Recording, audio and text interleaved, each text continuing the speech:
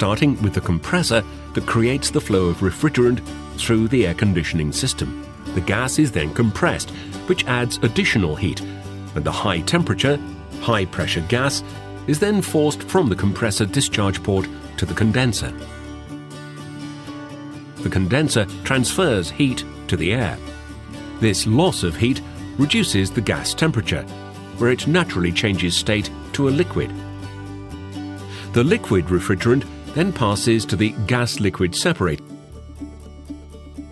The cooled liquid refrigerant flows to the expansion valve, where the high pressure of the refrigerant forces it through a small orifice or hole, ejecting the refrigerant as a mist that is then able to expand.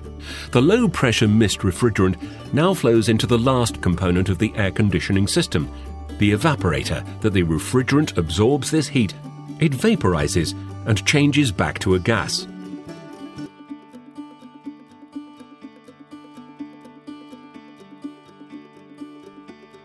The heated gaseous refrigerant then flows from the evaporator and back to the compressor, where the whole process starts again. We call this whole process the refrigerant cycle.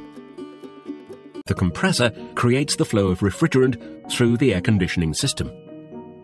The gas is then compressed, which adds additional heat, and the high temperature, high pressure gas is then forced from the compressor discharge port to the condenser.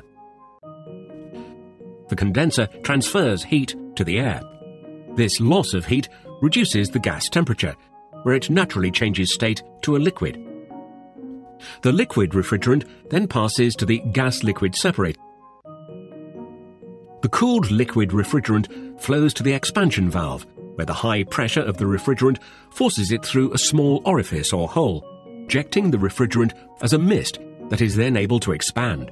The low-pressure mist refrigerant now flows into the evaporator. That the refrigerant absorbs this heat, it vaporizes and changes back to a gas.